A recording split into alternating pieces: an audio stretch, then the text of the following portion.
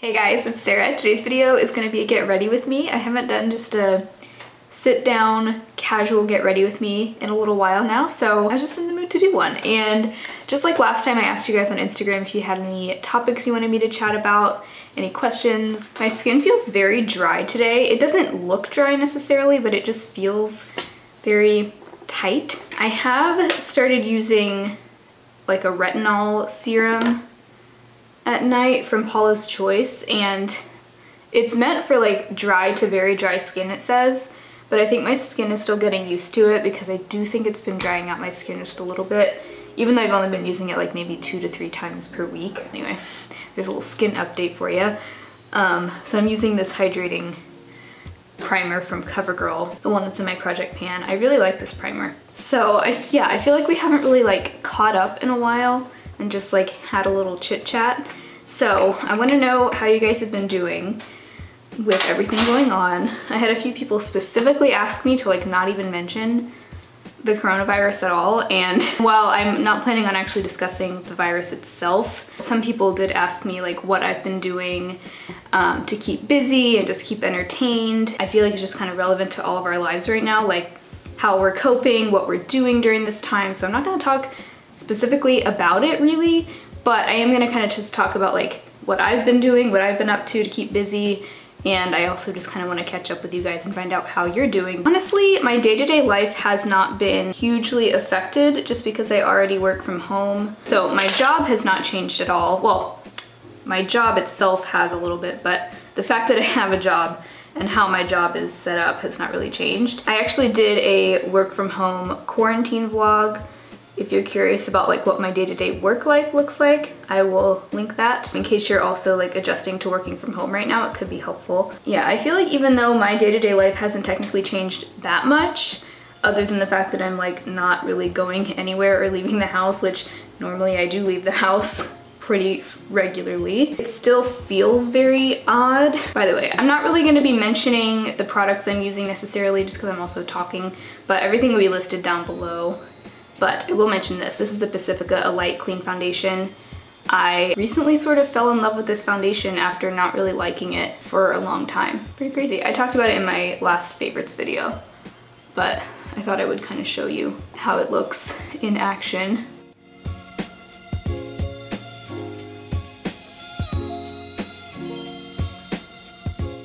So I have been quarantined now for probably over a month now. I think the day that I officially started like sheltering in place basically was March 15th, and now it's April 16th. So pretty much we're entering month 2 now, and I'll be honest, I really don't hate it. I feel very, very fortunate that I work from home and that my life has not been hugely affected, knock on wood. And I just feel like I have nothing to complain about. Like, I know so many people are in really tough situations right now, and if that's you, like, my heart goes out to you.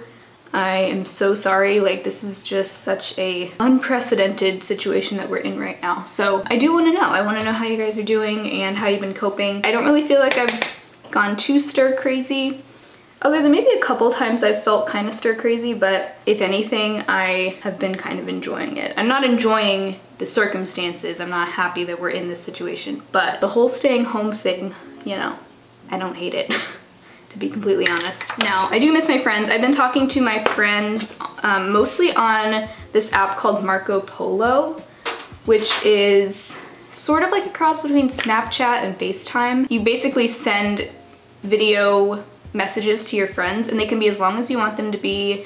They don't disappear after a certain amount of time. So me and like my 3 closest friends have a like group chat going on in there. So it's kind of like you're talking to each other on the phone, but like you can just kind of get on there whenever you're available instead of having to like schedule a call or a Zoom call or something. But yeah, so that's how I've been kind of staying connected with people, and then just also talking on the phone. I feel like I haven't really gotten bored or anything. I'm not one that tends to get bored. Like, I can keep myself entertained pretty well.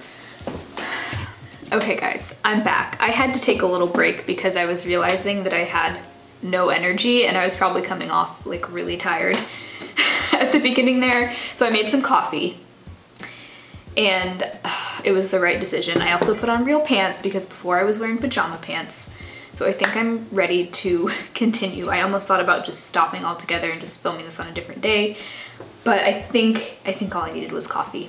That was the thing that I needed. Okay, so what were we talking about? I was putting on bronzer. I think I got half my face done with bronzer. So overall, I've been keeping busy by creating videos. That is, I mean, it always keeps me busy, but I'm really thankful to have a hobby like that now, because not only does it take up a lot of my time, it also just makes me really happy, and I just enjoy doing it. And I feel like I'm even more motivated and excited than usual to make videos, I think, because it helps me just like keep my spirits up, and you guys have told me that it helps you too, to just have a distraction or like an escape kind of through YouTube right now. I feel like it goes both ways. Like, I'm helping you, but you guys are helping me too. So I hope you know that. I hope you realize that, because I don't even know what I'd be doing with my time right now if I didn't have YouTube. I probably would be bored out of my mind. But for those of you who are looking for things to do, I've definitely been connecting with friends even more than usual. Friends that don't necessarily live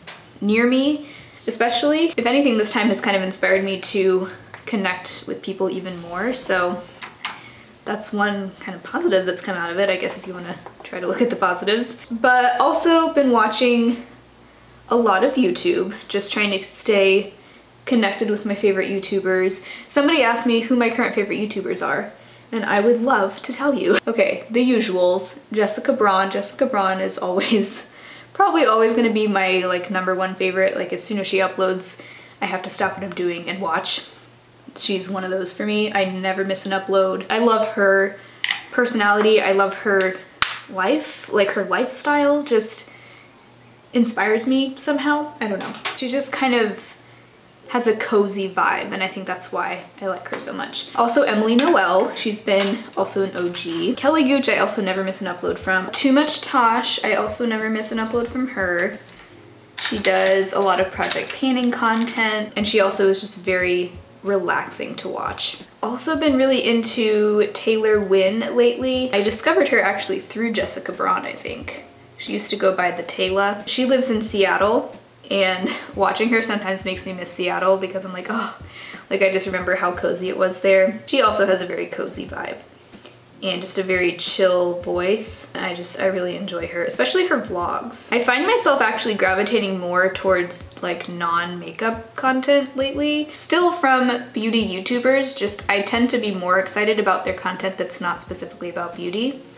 I don't know what that's all about. Raw Paint, I really like her. She does a lot of like sort of commentary videos. She does makeup, but she kind of talks about a lot of different topics on her channel, and I really like her. She's just different from like the average cookie cutter YouTuber. Also, her voice is very calming. Right now I'm really gravitating towards people with calming voices. Caitlin Ann, I've been watching her for so long, and she kind of took a break from YouTube in there for maybe a year or so. But now she's back to uploading consistently. Well, she has been for a while now. But I really like her. She's one of those people that I feel like we would be friends in real life. I mean, all these people, really, but I feel like we have a lot in common. And she like reminds me of my friends, so I think that's why I like her so much. She does a lot of content focused on like indie brands. She's also cruelty free. She does a lot of like Shop My Stash related stuff too, like just kind of content around using what you have. Oh, duh. Rianne, I always love her. She is cruelty-free and vegan, and she just inspires me so much. I love her personality. Like, she just has such, you can just tell she's such a compassionate person. Her house is beautiful. I love any like home related content from her. So yeah, those are a few of the YouTubers I've been loving recently. Did I fill in my brows already? I just filled in my brows without even like realizing that I was doing it. Isn't that crazy? So I do think I have been a lot more tired, like just like generally low energy. I've just been wanting to sleep a lot, which probably just comes from like the lack of stimulation that I've been getting. My boyfriend and I have been pretty much quarantined together this whole time, which has been nice. I'm very glad to have somebody with me, because I think even though I'm an introvert, I think I would get very lonely if I was by myself. Also, a few people have been asking, I thought I already talked about this, but I guess I haven't. I think I talked about it in an Instagram live, and I forget that, like, obviously not everybody watched that live, so not everybody's up to speed on this, but if you follow me on Instagram, then you've probably seen in my stories, I have a couple of new additions to my household. My boyfriend does not officially live with me at this point, but we have gone ahead and moved his cat and rabbit in because since he's over here a lot, it just kind of made sense. His cat, Tala, and his rabbit, who just goes by Bunny, both live here now, so you may have seen them running around in my stories. Heidi and Tala have been getting along very well. I guess Tala has been here they've both been here for a little over a month now. We started them out with Tala actually in this room and keeping them separated and like slowly introducing them. And now they've been completely like coexisting for probably a month now. I think I want to keep my eyeshadow pretty simple. I'm not feeling super inspired to do anything that complicated. So I think I'm just going to do a combination of Modern Renaissance and my e.l.f. Soiree single shadow, which is in my project pan. But now that they've been together for a few weeks, the two cats have been getting along really well. They're both very like non-aggressive personality types, and so they've been playing together, they've been chasing each other, they like wrestle a lot, like pretty much every day. They'll just be like tumbling around together. Not aggressively, of course, they just kind of play fight, and it's adorable. They're both very playful cats in general, so I think they're really enjoying being together. Here's some interesting tidbit. If you've been watching my channel for a very, very long time, then you might actually have met Tala a long time ago. So Nathan and I, my boyfriend and I, we've known each other for a long time before we started dating. Back in like 2017 into 2018, we were actually roommates, and he had Tala then. That was way before I got Heidi. This was even long before I moved to Seattle and then moved back. So a lot has happened, but you may have met Tala because she was in a lot of my like very first videos on my channel. She would hang out in my room a lot, and so she would make a lot of appearances back then.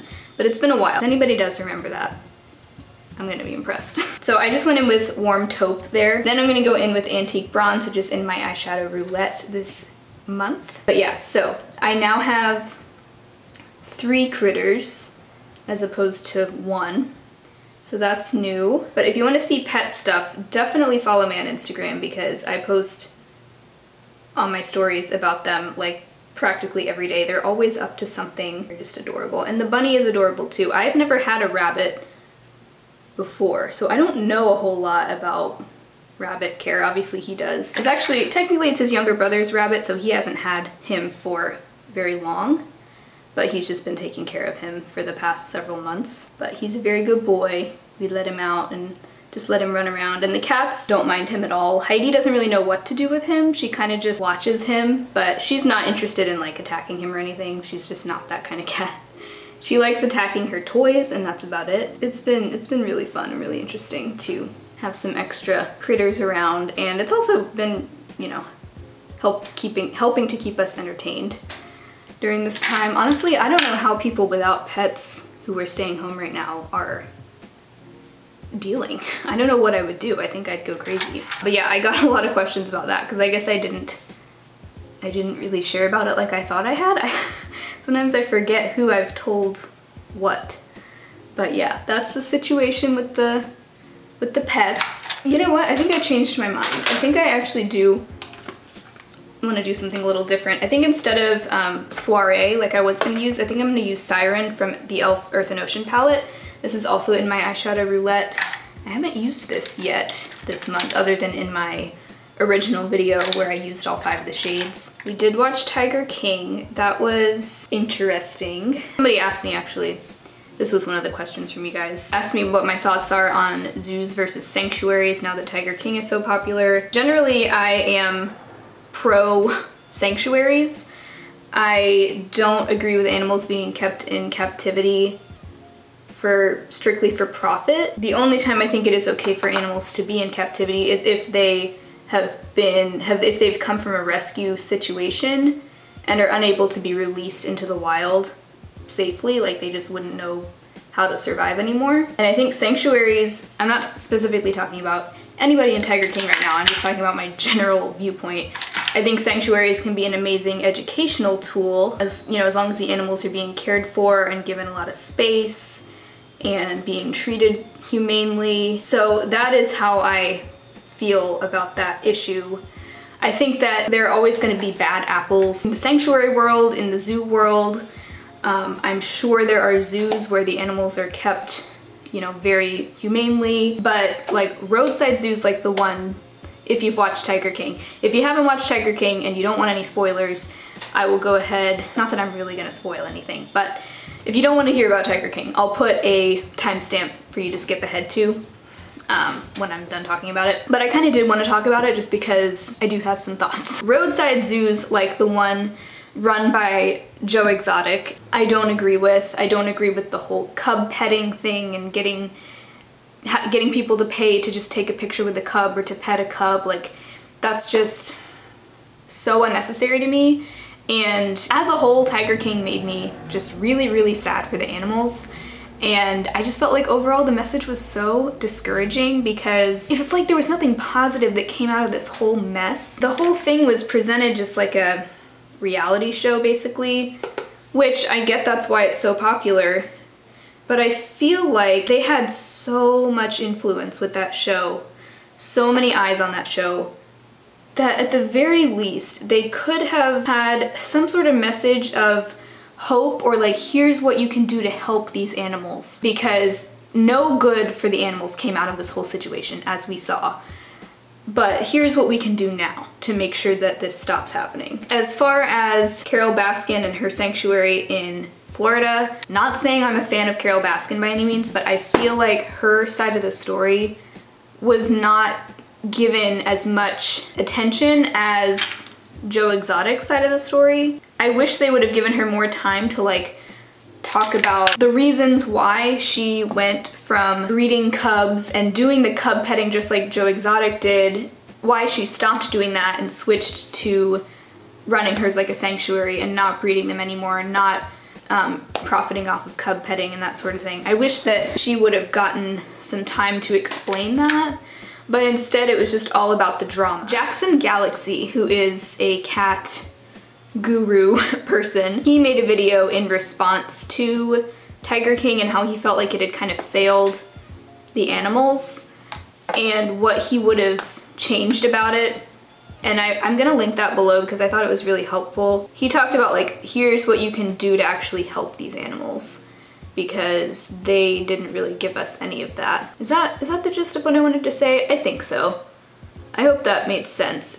Overall, it just made me really sad. I feel like anyone who loves animals hopefully came out of that feeling really sad, because it's just I mean, I definitely feel sympathy for honestly everyone in the show, because it just kind of goes to show how people's trauma in their early lives can kind of culminate and turn them into the person that they grow up to be and can really influence their actions. And it's just very sad. It just makes me sad that the animals are the ones that had to suffer as a result of their stupidity and just their messed upness. I guess that's my 2 cents. I do wish that there'd been more of a, maybe not positive message, but motivating message behind it, and more of an educational message as opposed to just like making it such a drama-ridden show. Somebody asked, what's one of your favorite board games? I really like Scattergories. I feel like it's very underrated. I really love any kind of like word game. Scattergories, Quiddler, that's a card game, but same thing. Quiddler, 5 Crowns also is kind of like Rummy, but it's a different kind of deck. It's just a little bit different than Rummy. So on my eyes, I just used Siren from the Elf Earth and Ocean palette on my lid, and then the only other shades I have on are Warm Taupe in the crease and Antique Bronze in like the outer corner and lower lash line, and then Tempera on the brow bone. That's it. Another board game I really like, I feel like people don't really know about this one, but it's called Chronology. It's a history game, and you basically create a timeline of different historical events I'm not explaining it very well. I'm not making it sound very interesting, but it's really fun. You'll read a card to the next person with the event, and they'll have to guess where it lands like on their timeline. That's a really fun one. Somebody asked, how has the quarantine affected your beauty and makeup routine? At the beginning, I was putting on makeup almost every single day. For the first couple weeks, I feel like I was wearing makeup more often than I normally do. Now I've gone back to probably wearing makeup like 3 to 4 days per week, but I've been trying to put on makeup as much as I can just because it makes me happy.